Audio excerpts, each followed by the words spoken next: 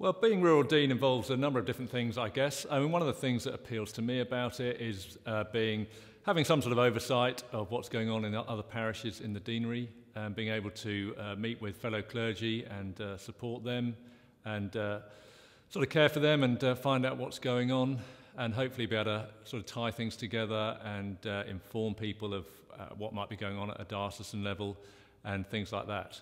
One of the things involved in being rural dean is working with the bishops and the archdeacons, and obviously at the moment it's rolling out the diocesan strategy and making sure that all parishes are aware of what exactly is entailed in that and what we need to be doing at any particular point, and keeping it very much on people's agenda, and so that they can see how what they do on a parish level very much ties in with what's going on a diocesan level.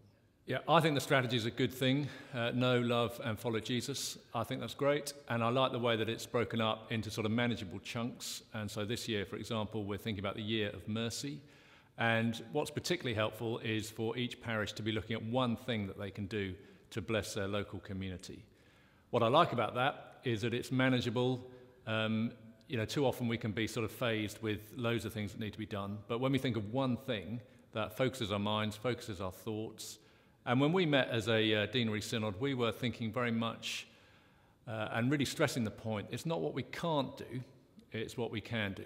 And sometimes you might look around and think, well, that church is bigger than us, and they've got these people, and they've got more money.